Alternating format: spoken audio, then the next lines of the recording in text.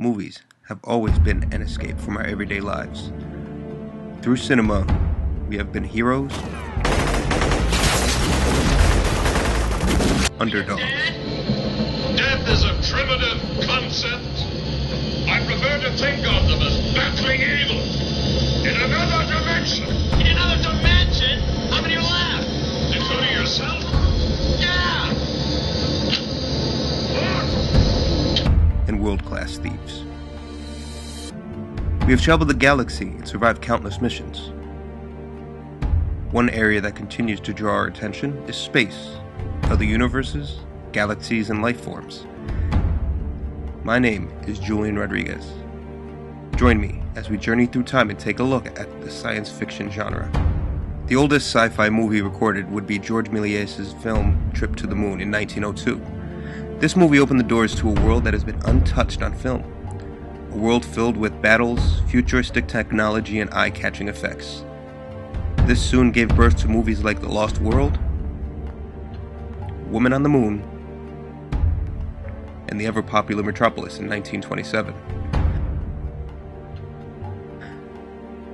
Metropolis had quite a few things to say about what was going on during their day, including the rise of fascism and the American labor movement.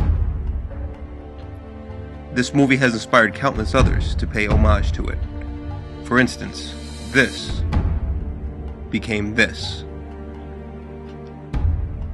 Later, films came out which looked like a space version of a Western, good guys versus bad guys.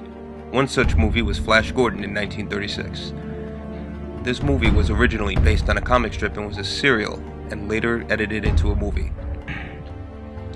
Sci-fi gained many followers during what was called the Golden Age of science fiction in the 50s. The Cold War started in 1947, ushering in a generation that is paranoid about the Soviet world, and birthing movies such as The Day the Earth Stood Still and The Thing from Another World.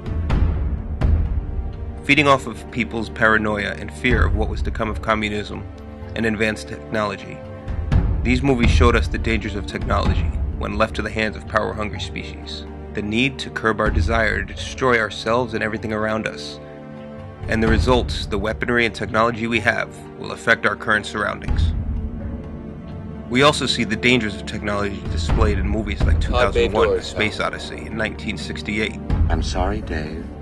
I'm afraid I can't do that. What's the problem? I think you know what the problem is just as well as I do. What are you talking about, Hal? This mission is too important for me to allow you to jeopardize it. Sci-fi also attacks the moral issues of political society. In 1971, a student by the name of George Lucas writes a screenplay called THX 1138, which brings to light the dangers of the coming age when our Orwellian government has assumed the role of micromanaging every aspect of our lives. Operating cell 94107. Erratic visual behavior. Transfer control information. Current brainwave confirmation on 1138. Adrenal off .74. Analyzed severe. Other movies later go on to show us that no matter how much technology we have, we are still primitive in our nature, the desire for power and the need to destroy all who stand in our way.